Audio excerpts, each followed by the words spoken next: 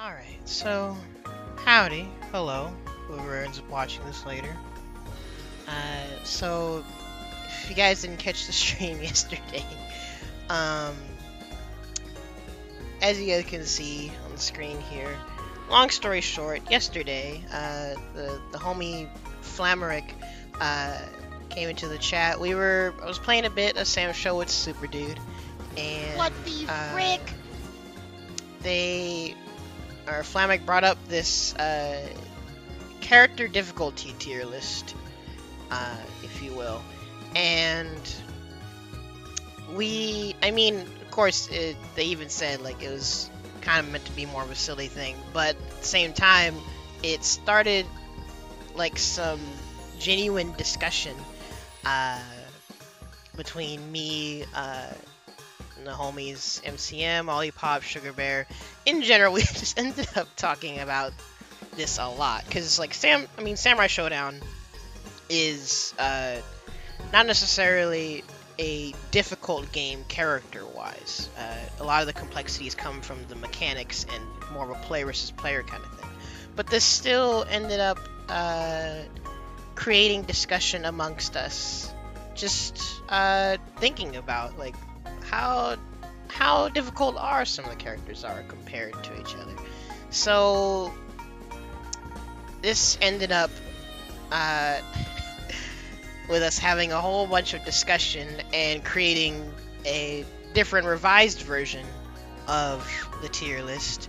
Got shared in Discord, started a little bit of even more discussion, so I figured what I'd do today is go through this tier list, clarifying things, summarizing things with each character one by one in a hopefully more concise manner. And then if any more discussion comes up, I would make adjustments and we'd talk about it more from there. So before I start, just to clarify some things, when it came to discussing character difficulty, the best way we were able to sum it up was, how hard is it to comprehend and execute their most basic game plan, and how much reward do you get for doing so? This sort of definition, I think, was the best way to, like, try to equally gauge the characters in terms of how hard is it to, like, if you were to sit someone down and try and summarize how to play the character and then have them do their best to do the things that you tell them, how far are they getting, basically. And as for the tiers, we messed around with the tier list names a bit, but I think these names are okay, maybe. Dive Kick is just the characters with the extremely simple design and or game plan. Very straightforward. It'll become more apparent as we talk about some of the characters. But it's Street Fighter Y'all tier. These are the characters that, I guess to sum it up, it's all pokes and hit confirms, or like coin flip mix-ups. Basically, a lot of it is the Shotos, or it's just general straightforward tools to use. Although, again, it'll become apparent as we talk about the characters individually, but in this section, the Genjuro to Kyoshiro it's like the debatable borderline, where you could argue they might go into the next tier, but we can talk more about that later. The low-key anime tier, these are the characters with the weird or unique things to manage, be it their different archetypes, or they have, like, their own resource management, or tricky things to use. I feel like that the name was fairly fitting for that sort of tier. And then the pretty sweaty tier, as it implies, it's the complex characters with a very setup or execution heavy game plan. These are the characters that very clearly it'll take more than just picking them up and pushing buttons to play them.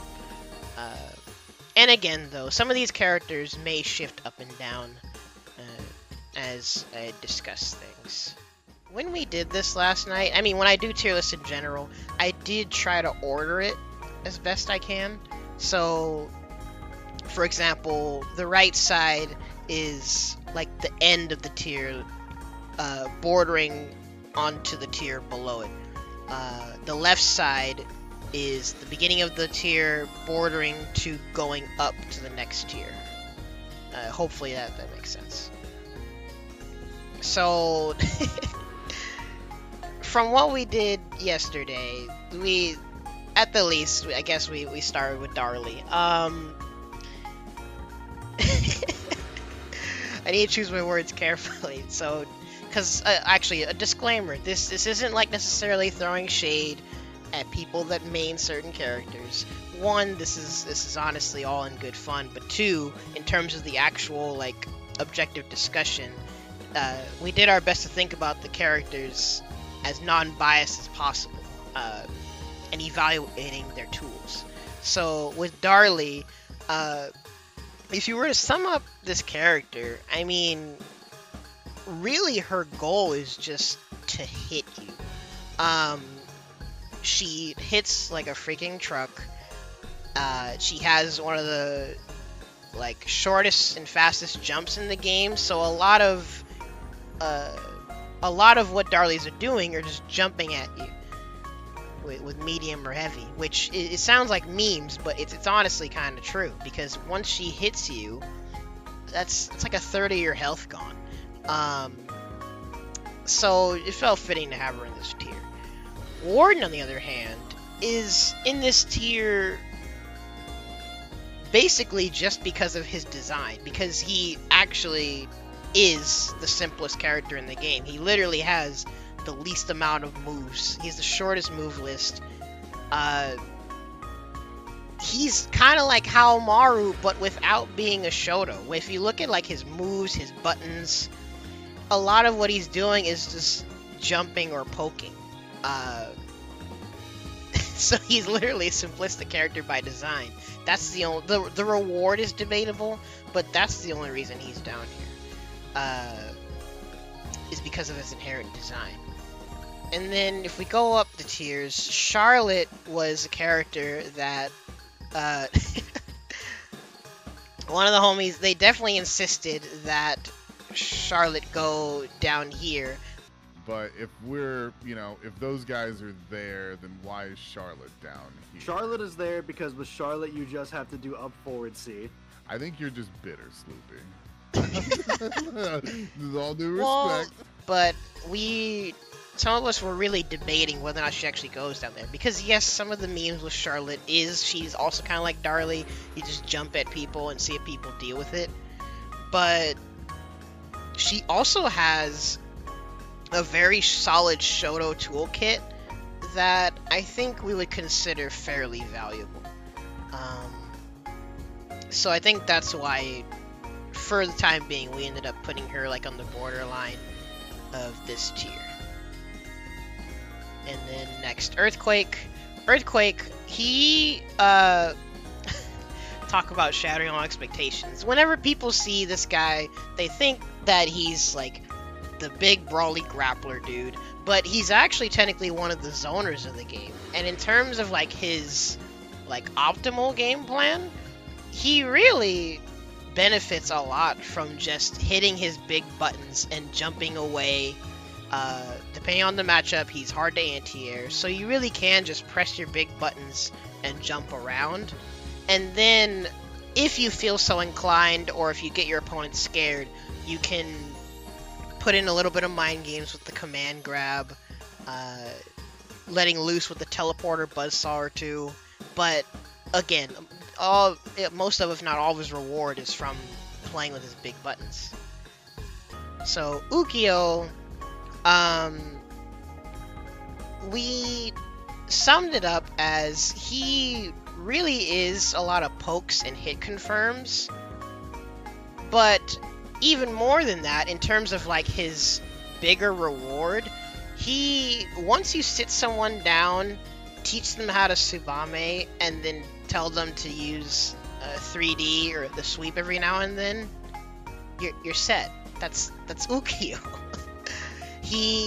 gets massive reward from his coin flips. There's definitely risk to it, but that's a lot of his game plan, because if you're not doing the coin flip mix,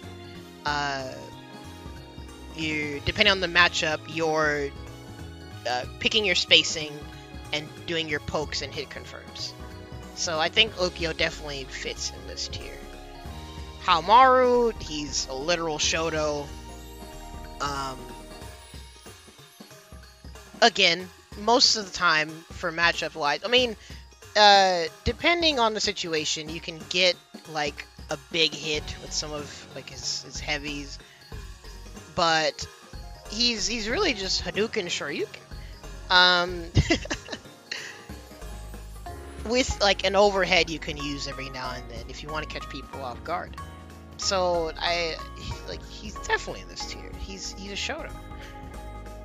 Jubei is the epitome of pokes and hit confirms. Instead of a Shoryuken to work with, he uses a counter, which you actually see a lot less. I assume because of the precision required, but a lot of what he does is just the pokes. So there really isn't much to elaborate on there, and also, yeah, pokes, fireball, and you hit confirming. Yeah, I'm sorry, there really isn't much to elaborate on with him, but maybe we can talk about it more. Shiki, actually, the funny thing is, Shiki has the high-low mix, but a lot of the times when you hear people talk about this character, it's her pokes and hit confirms. A lot of what you see Shikis do is they're poking with 5B, maybe using a quick 6-6A every now and then.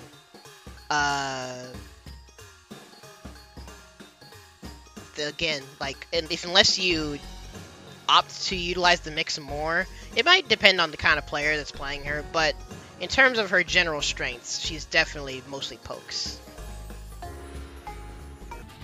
Hibiki is also pokes. She's got the Yuzu slashes. She's playing a very strong mid-range game. She also has a counter. Actually, she's very similar to Jubei, but instead of a fireball, she just has a bigger mid-range to work with. Excuse me. With a little bit of trickery with the command dash, but you're only using that once you like condition your opponent. So there really isn't much to say from Hibiki either, because she benefits so much from hit confirms. Recoiling against this character is just so dangerous because she has some of the fastest hit confirms in the game. And this is where we get into that borderline territory that you can debate might be able to go up or down. The homie Sugar Bear, main Kyoshiro advocate, we were talking about how he also has a very Shoto-esque toolkit.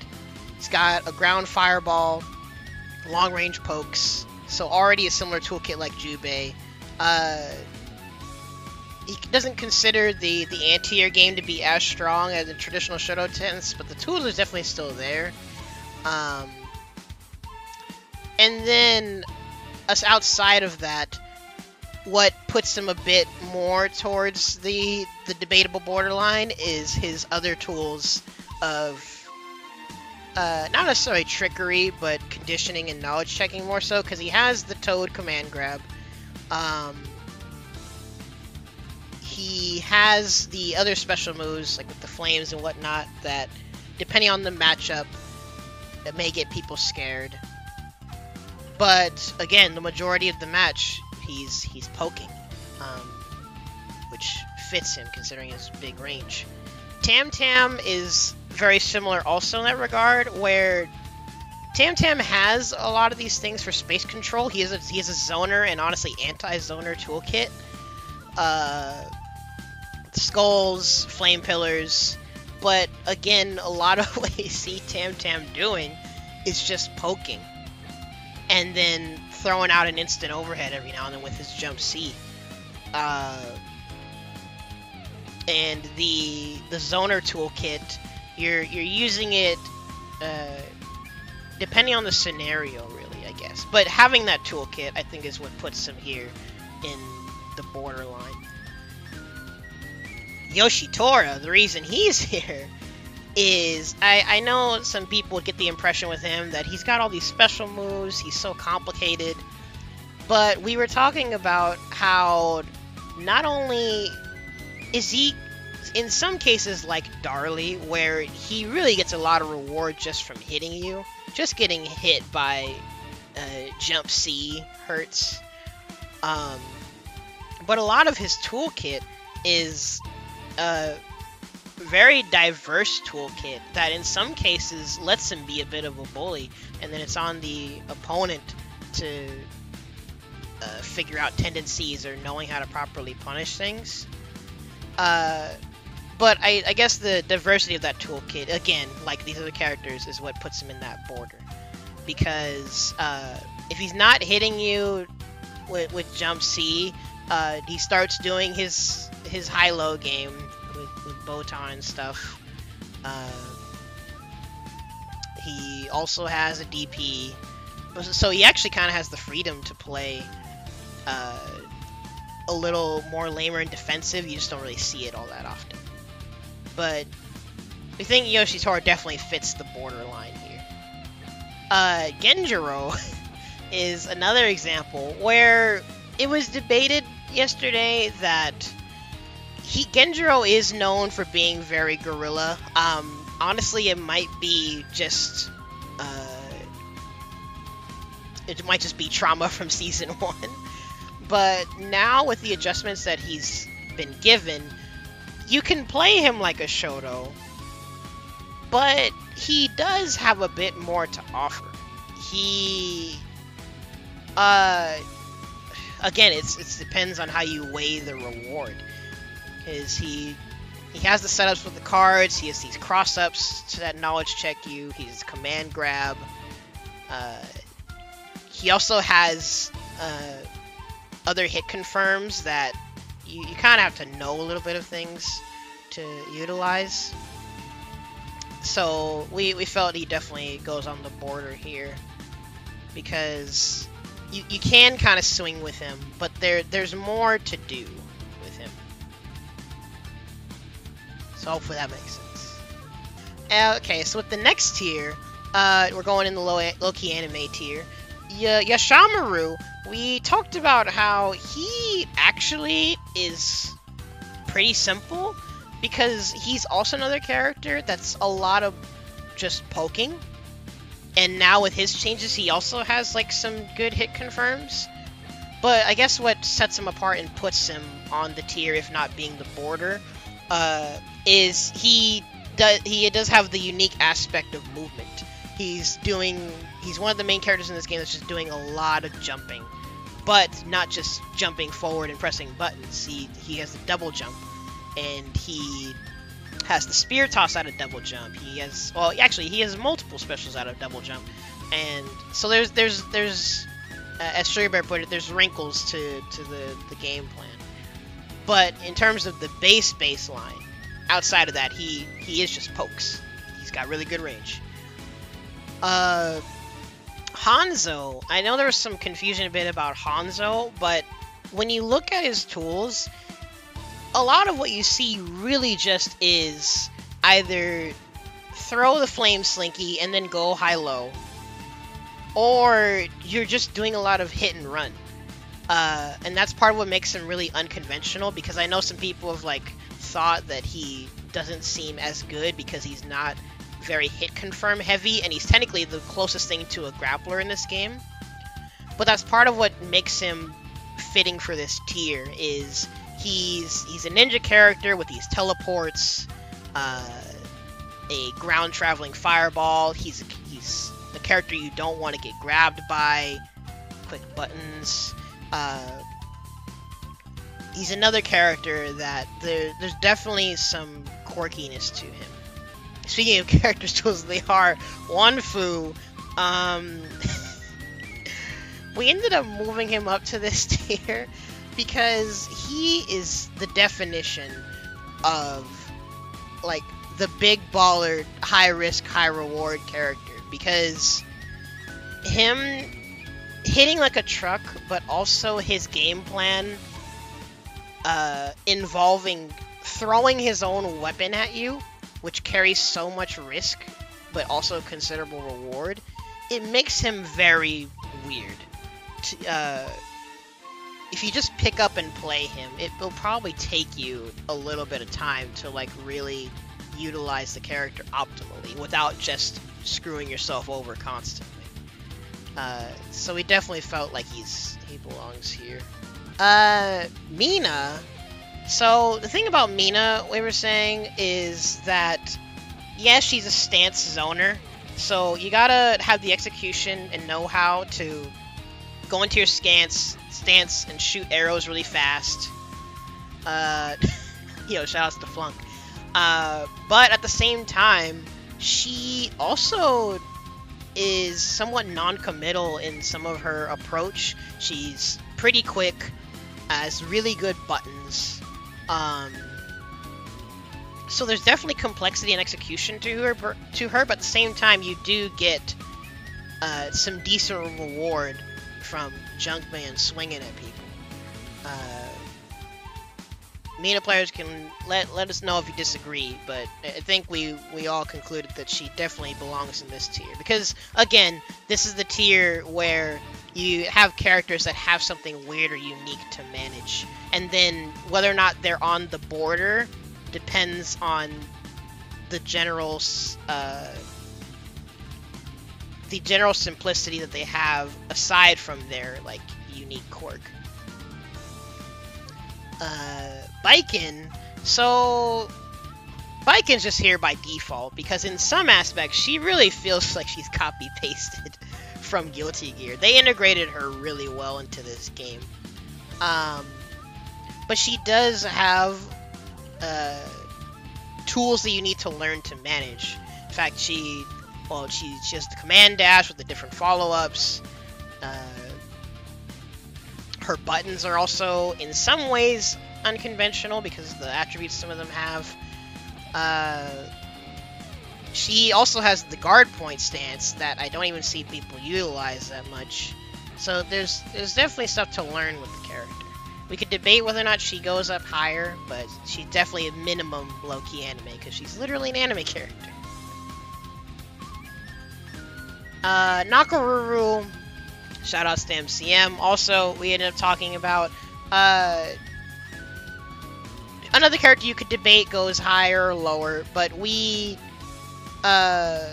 concluded that she's minimum here because of how her toolkit is structured and how squirrely she can be. She's very fast, very non-committal in terms of like the buttons she does and whatnot. But once you start to learn to properly utilize her specials, knowing when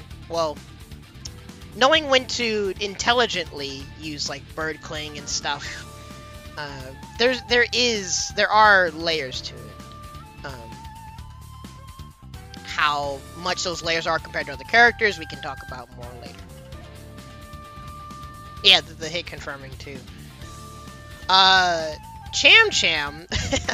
Cham Cham is another character. In fact, this is why she's next to Nakoruru. Cham Cham is so squirrely. You debatably designed to be annoying with her voice lines and how non-committal some of her buttons are, her speed, and she has a literal demon flip special, which gives her some of her mix. So you could just pick her up and push buttons, but at the same time, there's still things to learn with her. You need to learn to do your demon flip, your options to pick out of it, the risk reward with things. So there's definitely layers to her too. But she's undeniably very squirrely. Basara. What do we... Oh, so Basara, he is here because, yes, a lot of his reward comes from footsies, from doing his high damage pokes. But at the same time, he has a lot of trickery and a pretty strong mix-up game that you're missing out on if you don't utilize it. And I think it's honestly kind of essential to use to like instill the fear and hesitation into people.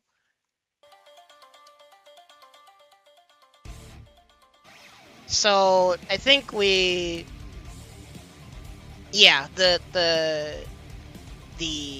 fake jumps. I mean, his high-low is already good in general because of how fast it is. And then once you establish that hesitation, that's when he just like hits you with his chunky 5C. And then you're scared to get be clipped by that, and then he starts mixing you all over again. So he definitely fits here. Amakusa is actually similar, but instead of the high damage from his pokes, he just hits you from really far away. He also mixes you from really far away. And he also has a pretty good fireball too. So Amakusa is kind of similar to Basara, where you can just push the buttons and see what happens, but there's definitely more to utilize. Kazuki, oh, darn, someone call up Olipop. How do we... So with Kazuki, I think the way that we summed it up, it was, especially due to his like more recent changes, his 623 special having the anti-air invul, his already good 2C, very strong fireball game. I'm pretty sure it was established that you can play Kazuki like a Shoto. But then from there, the next layer is properly utilizing the resource management for going in, getting the hit confirms, charging your resources, and then weighing how to use those resources. So, like, naturally he goes here because he's a resource management character. And yeah, debatably one of the strongest characters in the game right now, as of making this video anyway. And speaking of like resource archetypal sort of things, Galford, we were talking about Galford. With the way his toolkit is designed, he's honestly well-rounded enough to be played how you want. You can rush people down, you can zone, you can be very hit and run. But the complexity, which is why he's like on the border here, the complexity comes in him being like an assist character, where he has these zoning tools, but he also has an assist to call. He has the different poppy choices, depending on different situations, the different mix you want to run. So you get a lot of your reward from properly utilizing those resources. So this is where you can debate he could go higher, but he's definitely on the border here. Gongsun Li, she is definitely a hit and run character. She used to feel much more oppressive when she first came out. She got toned down a little bit. But her toolkit still definitely requires a bit of learning and getting used to. Because it involves teleports, and it involves setup too. Like her SSM, we've even said before, you're not landing her SSM unless you do like a Galaxy Brain play. Every time you set your umbrella, you gotta think about where you're putting it, and then what you can do without the umbrella. Because aside from setting umbrella shenanigans, she really is just zoning. She's another character with a very strong fireball game. So again, another character you could debate go higher or lower, but she's definitely the border here. And so now in this highest tier, Iroha. So Iroha is a character that ended up having a bit of more discussion and debate in Discord. But to sum her up, she is a character that's actually more Street Fighter than some of the other characters in this game. Which makes her feel very unconventional. She can't run. She just has the hop dash. Same with her back dash. She does have the double jump though, which gives her a bit of anime movement. In terms of her base toolkit, again, you can play her very Shoto-esque. She has the fireballs, DP, Tatsu, one of the Tatsus, which is barely minus, so it can be grab punished up close, but smart Irohas will space it and make people question whether or not to take their turn against her. And then that's where you get into the layer of the other aspects of her, where she can do a bit of conditioning and aggression. Because she can't really run people down or bully people like that. But she does have some mix that you can utilize, which has layers to it. So it's the question of what you value and what gives her the most reward, because honestly, she's a low damage character in general.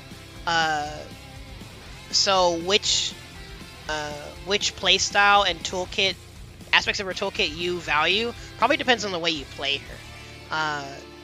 The comparisons that were made so far from the discussion I've seen was how, like, I play Iroha, very lame, Shoto-esque, sometimes even hit and run, versus how Guzman plays her, which Andy OCR summarized as playing her like Cammy, where you'll be poking, and then the next moment you're swooping in, overwhelming people with very confusing pressure.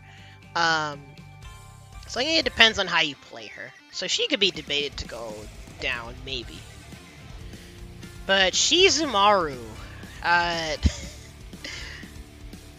definitely another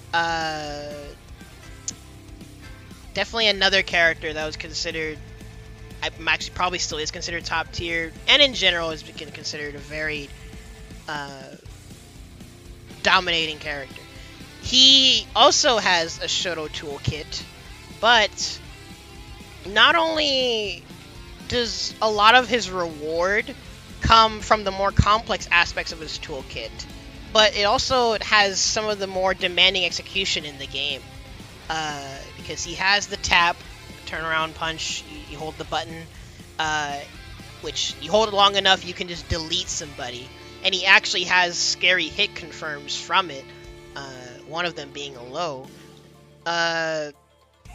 But he also has very strong mix-ups from his float mechanic, which again is demanding execution-wise. So the things that you utilize with this character, definitely you can't just pick up and just do. Again, you could play him like a Shoto, but you're getting much less reward for it. Which is part of why he's so strong, because he has all these other wild tools. Rimururu, she is definitely very squirrely like her sister.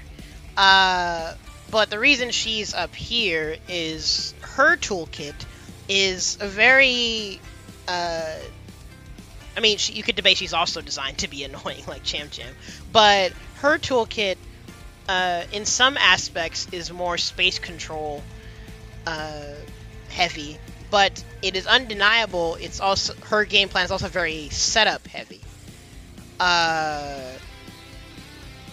She has some anti-zoning tools, some space control tools, but a lot of what she's doing is getting her hit confirms and then getting in to run her mix, which definitely requires some knowledge and practice, especially depending on the matchups too.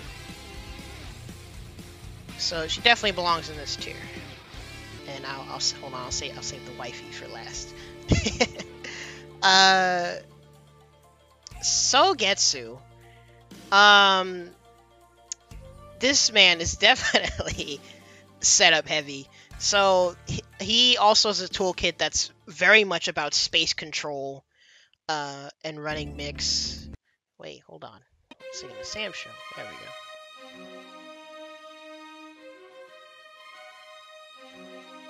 Yeah.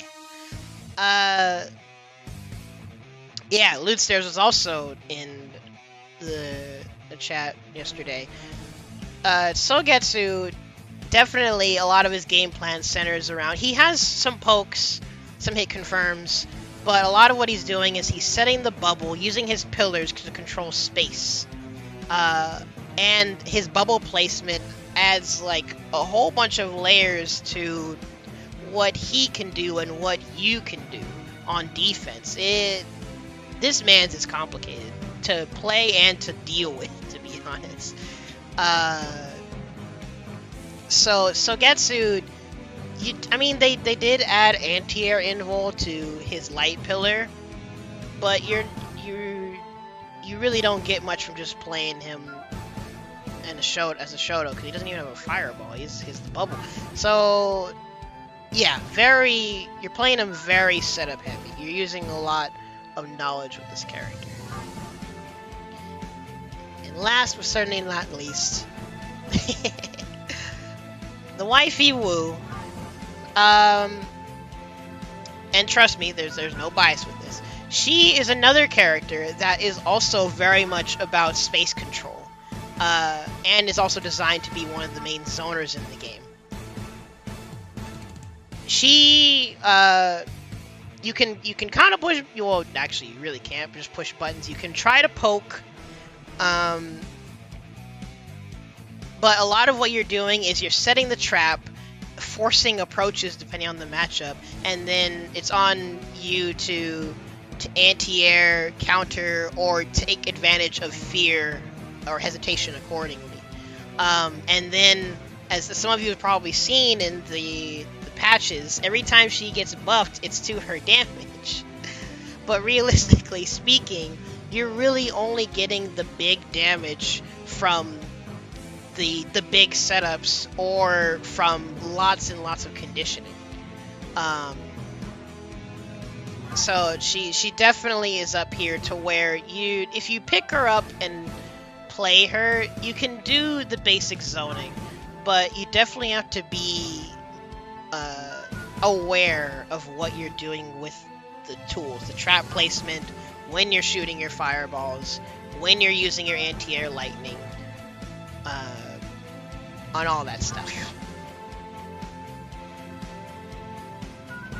So yeah, that was all the characters, and hopefully I summarized as best as I could everything that we talked about in the previous stream.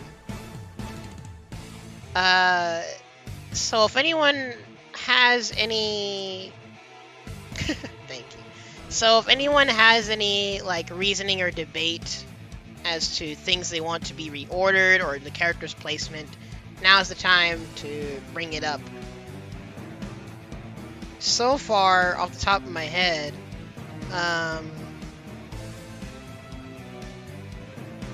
just a second. So far off the top of my head, there's only a handful of characters that I was seeing that I would debatably rearrange. In fact, let me just try to do it now. Probably put Ukyo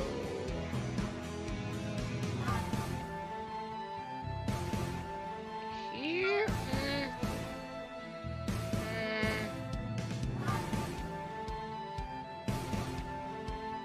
I'll put him here.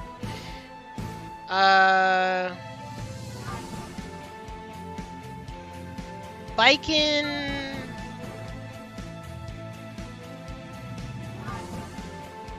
Might put Baiken over Nako, maybe. Nako is a bit hard to use compared to Nako? What?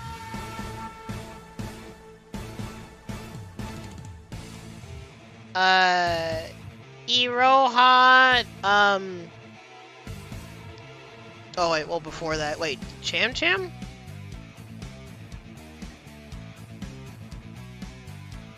Wait, Nako is harder than Cham Cham?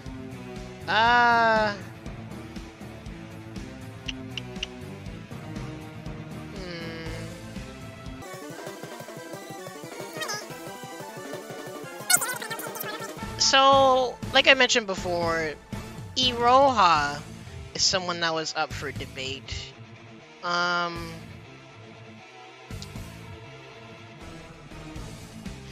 in fact, I feel like I would need to weigh this more off of what other people say, because again, I have a little bit of bias because of how I play Iroha. So it depends on whether how much you value the pressure and mix that she can do. I might leave Iroha here. Yeah, I think I'll leave Iroha here for now. Not go harder between Cham and Baiken?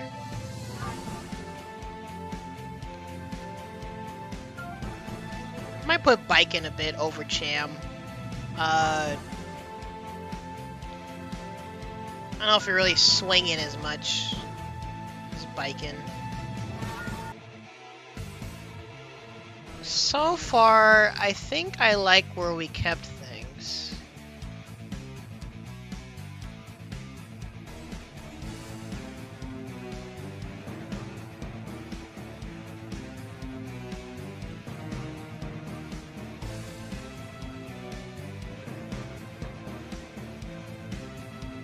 Yeah, like you could debate the order of these ones. For now, this is the order that I like.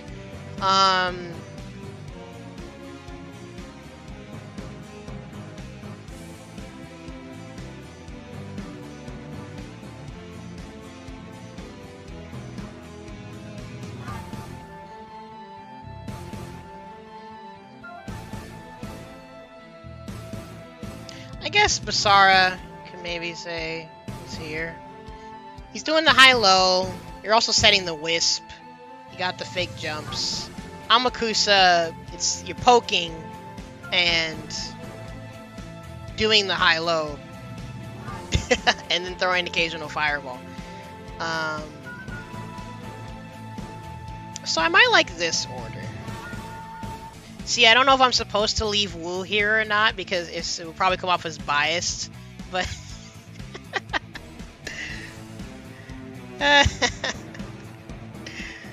I don't know. Part of me wants to just leave her there. Is Sogetsu harder than Wu?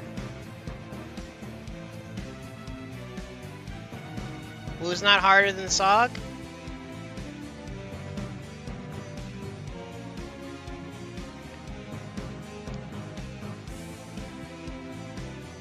Because Sog also has a bit of high-low.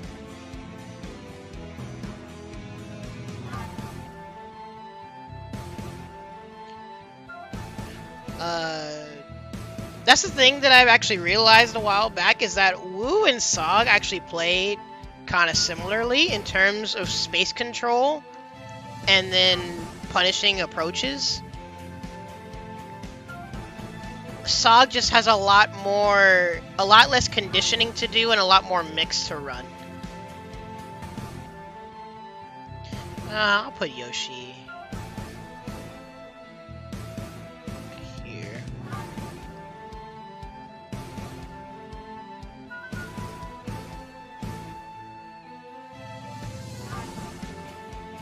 Shiki's got mix to utilize.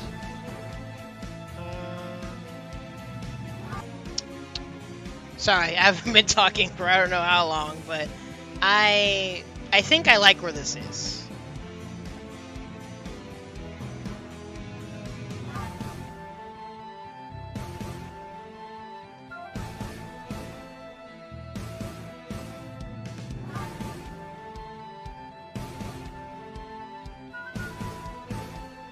Yeah. Alright, yeah, I think I will leave it at this. Again, this, hopefully all the tiers and placements made sense. Hopefully the ordering, as best as I could, makes sense. And then, just be sure to let me know what y'all think. Feel free to discuss, make other suggestions, and all that stuff. But hopefully, no worries. Hopefully this over-analytical, unnecessary discussion will give maybe some context to people that pick up the game later. Or hopefully this was just entertaining to people in general to talk about. I don't know. But that's gonna be it from me. Thank y'all.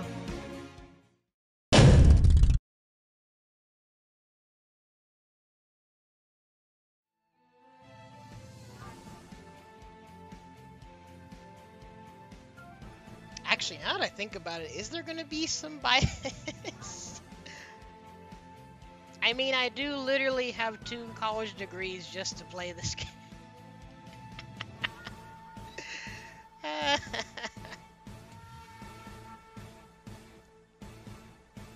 I went to college for 5 years just to simp on the internet for this waifu. So maybe she does belong at the top just for that reasoning alone. Just saying.